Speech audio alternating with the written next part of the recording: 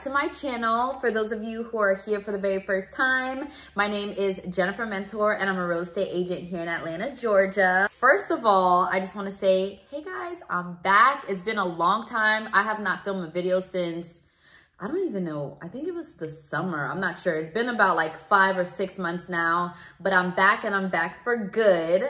I say that all the time, but for real, you guys, I've just been taking a step back, kind of like reevaluating the kind of content I want to put out there. I've been working so hard to make my videos perfect, and I just realized I just got to get up and do it. I just want to show you guys my everyday, and I'm ready to get back to the groove of things. First things first, I do want to say that I will be taking part in a Vlogmas for the very first time ever. For those of you who don't know what Vlogmas is, it's kind of like a thing that YouTubers do in the holiday season or Christmas season where you have to vlog every single day leading up till Christmas Day. So I'm gonna try my best. You know, I feel like it's a challenge for me, so I'm really gonna see if I could do it, and I feel like I can. But I'm gonna try my best to vlog every single day, have content for you guys every single day, whether I'm out just showing a house or I'm actually like doing a deal or giving you guys some real estate tips or, you know, just giving you guys a day in the life and things like that. So yeah, I'm excited and I hope you guys tune in. Please, if you have not already subscribed to my channel, subscribe so that you could get all the real estate content, all my day in the life videos. I have a lot of things up my sleeve, so yeah, stay tuned. I did want to say real quick before we get to the video, it is not easy being an entrepreneur. It is not easy being your own boss. I don't know who said to quit your 9 to 5, but I wouldn't change a thing. I do want to say to people though, if you really, really want to become a realtor, if this is really your passion, then don't give up. There's going to be some struggles. There's going to be days when you're like, what am I doing? Or I'm not making any money, or like you don't see the light at the end of the tunnel. I just want to say that there is light at the end of the tunnel. You guys really have to be dedicated, and you know, being your own boss, you have to treat the business like you have to treat it like like you would treat your 9 to 5. You need to wake up early.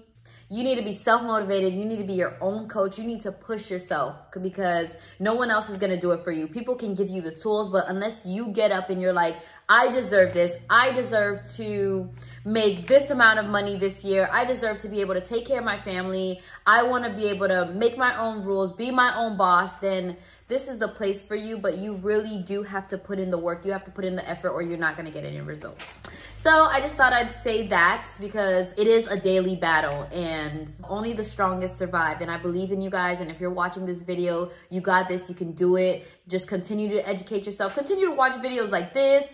And just continue to put yourself out there. So yeah, I'm ready to get straight into this video. I hope you guys enjoyed the next 5 or 6 tips that I'm gonna give you guys. I know that after I pass my real estate exam, obviously the next step is to find a brokerage. So I just wanted to give you guys a few questions when you're out there and you're looking for brokerages, what to look for and what to ask your broker, whoever that you're speaking to that is in charge of all of that. First things first, I would do my research before anything. Also, I did want to throw out there, if you do sign to a brokerage, for the most part, this wasn't actually a question, but for the most part, you're not really tied down to them. So don't ever feel scared, oh my God, I'm gonna sign with a brokerage and then think you can't get out of it. If you sign with a brokerage and you see that it doesn't really work out for you, you can always change your brokerage, okay? So I don't know, some people always feel like they're stuck at a brokerage and you're not. Just make sure you ask those questions too, like how long is your contract? Or if you wanna leave, can you leave at any time? You know, things like that. So I just wanted to say that little point right there. Let's just get straight to the video. Okay, so first question that you want to ask your broker, I would think anybody would ask that is, number one, what are the commission splits? Because I think that's very important. A lot of the times when you're like a new brokerage, the usual I would say is like 60-40. Sometimes people do 70-30, but usually you're looking for like a 60-40 range when you're starting, but it's also what works best for you. If that's not something that you want, then that's not the right brokerage for you. So I would ask, what are the commission split? Is it 50-50? Is it 100-0? Then what are the incentives that come with that as well? What are the commission splits? Very important to ask. Jot it down, write it down. I hope that's the first question that you ask. Number 2 is, are there any franchise fees or like monthly fees? So what are you paying monthly? If anybody wants to know, I'm just gonna say it out there. I work at Keller Williams' office. We have to pay I think I pay $95 or $93 a month just because I'm with them. So every month you have to pay your monthly fees. Some brokerages, you don't have that. So you want to know, because some people, they sign into a brokerage and then they don't know all the other expenses that they need to pay for. So that's really important. What are the monthly fees? Are there any monthly fees? And yeah. Next question. What other expenses will you be responsible for? So besides the monthly fees, do you have to pay for lock boxes? Do you have to pay for a super key? If you live in Georgia, you know that we have like a super key to get into the houses. That's also a fee. For me, every time I have to get, not every time,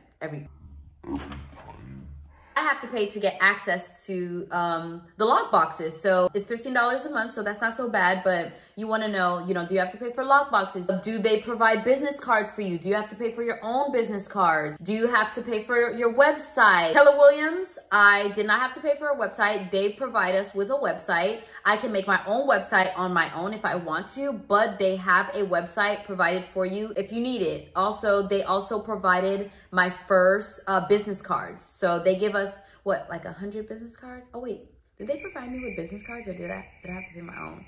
I don't know. I actually don't remember if I had to pay for my own business cards or if they provided the business cards for me.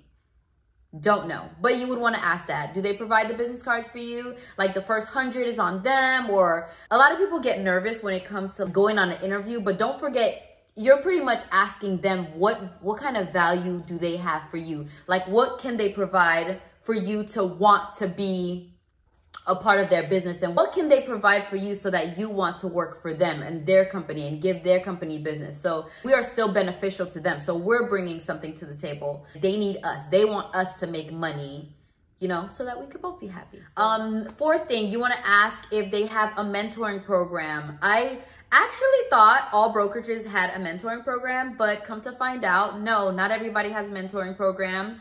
So you just want to ask that. As a new agent, like how comfortable do you feel being on your own? Do you want to join a team? Do you want to join like a coaching program like I'm doing?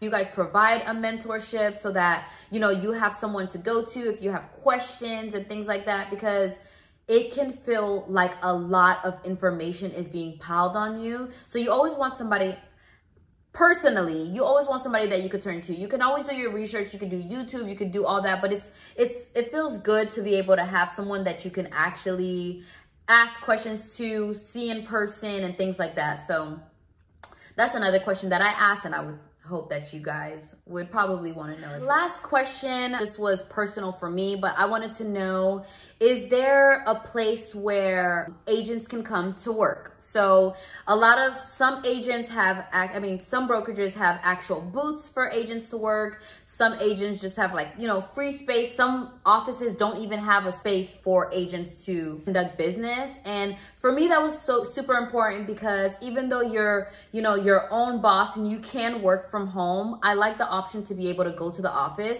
because not everybody's home is their sanctuary. For me, my house is where we play music and my kid is running around and there's just so much chaos going around, or I'm comfortable, or I want to be in my bed, or like the TV and all these distractions.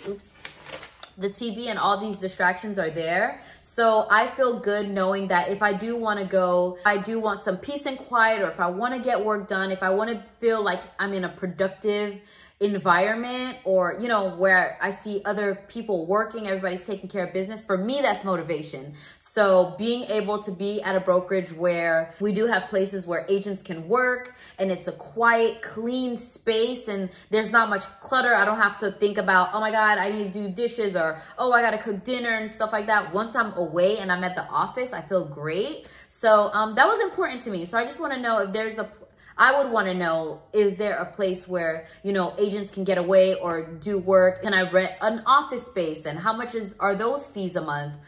Do you even have to pay for a desk rental or anything like that? So that's important to me. And yeah, I hope those were helpful. I feel like those are like the basic 5 that would get me to the door. I did want to throw a little bonus question that I thought about really quick.